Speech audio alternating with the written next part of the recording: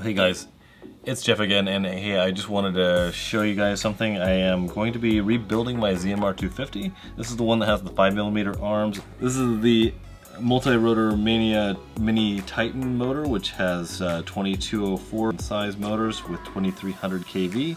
Now, I've had a problem with this quad where I kept having a short, and I pretty much tracked it down to the PDB, so I basically got one of these new PDBs. It's real simple. It's not integrated into the frame or anything like that. It's going to be really simple and clean, and I'm going to be starting to use these RacerStar 20A BL Heli ESCs. So this is what they look like, and I believe that they are actually on the second version of these. These are the first version, which work out just fine, so I'm going to go ahead and solder these up. I'll probably get them tacked right to, I'll take off these colored motor wires and have these soldered directly onto the arms. And you guys should see this up and running fairly soon, so stay tuned. I'm going to be posting up a few things about the build.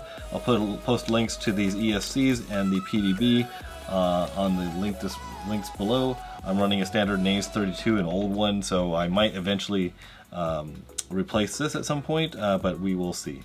Alright guys, thanks. That's it for this quick little overview of these RacerStar ESCs, and I'll talk to you guys soon. Bye.